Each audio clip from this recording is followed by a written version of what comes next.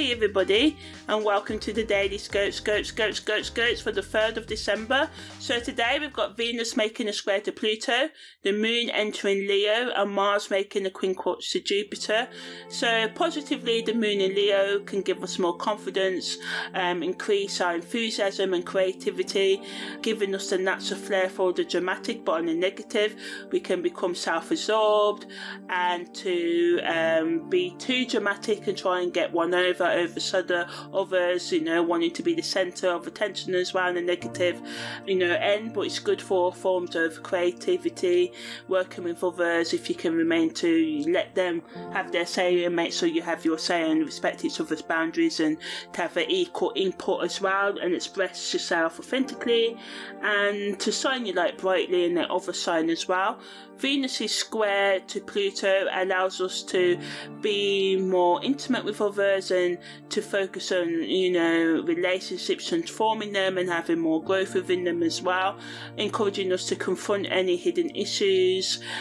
which can lead to greater authenticity and trust within ourselves and in relationships. Negatively, it can make us more possessive, jealous, and create power struggles in relationships as well. It wants us to, work on being less insecure and just focusing on, just listening to others actively, stating your mind, trying to not be so fearful of conflict as well. With all Pluto sort of Scorpio energy and Venus as well, sexual repressions may come up in our relationship as well, in the way that we express ourselves or fail to express ourselves as well. So just, some of us, even though Venus can be a central energy, it's squaring Pluto right now, and both of these planets, Pluto and Scorpio rule our sexual organs. Venus governs our, romance and our superficial love. Pluto kind of has more of a deeper input, and this is why, but Venus can make us jealous or over infatuated or pedestal people as well, who we love, seeing who we want them to be rather than getting to know who they really are and trying, being open to loving them for who they actually are, rather than, how much they can live up to our expectations. This is why it's so important to get to the bottom of what you really want, especially as we get older, into our 30s, late 20s in our relationship, or when you just say, I've had enough of all this heartbreak, and this could happen in your 20s or in your teens, it's up to you. But just to be more intentional in the way that you date and get to know somebody, and getting more intentional in how we love people, because we've all been programmed, because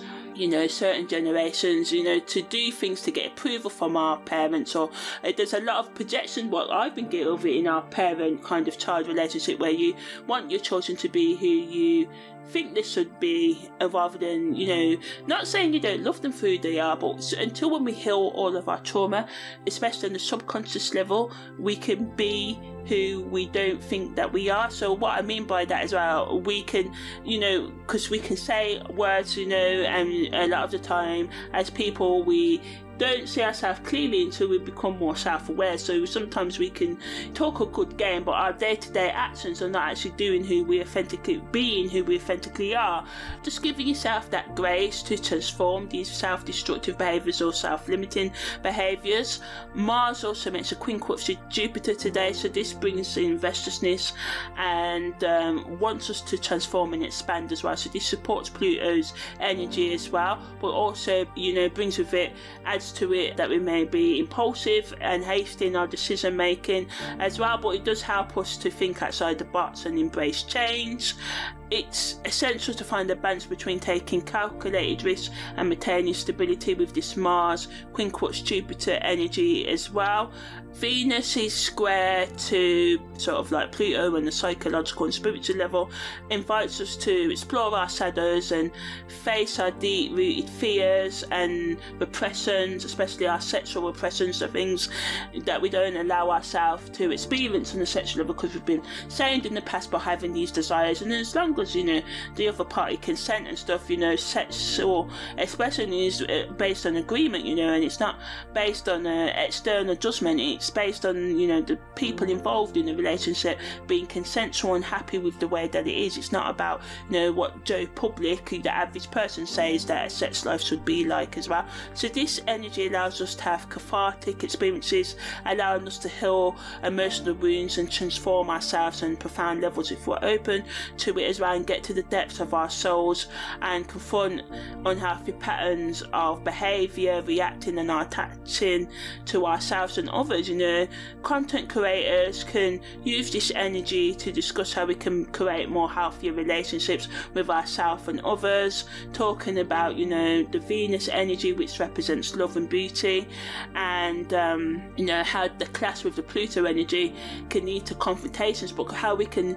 heal tension in our relationships, and how tension and arguments are not necessarily bad things, how they can help us, these power struggles, overcome, you know, negative traits within ourselves, and how to deal with being obsessive and or having an obsessive or infatuated with someone and it's not requited. We've all sort of like been there. Well, not everybody, but if you've been there, I've been there. So, you know, it's about shedding light on the psychological implications of deep-rooted emotions. So anything that allows you to do that, to encourage people to self-reflect and to love themselves, even when they're not being their best selves, or when they feel they're letting themselves, learning, teaching them that, you know, life is all about experience and mistakes is just human, you know, and, you know, it's within this giving us grace to be human and to experience love, and especially self-love and self-empowerment as well, giving tips and strategies on how they can become more self-empowered, self-understanding and forgiving and loving and nurturing, and how we can manage ourselves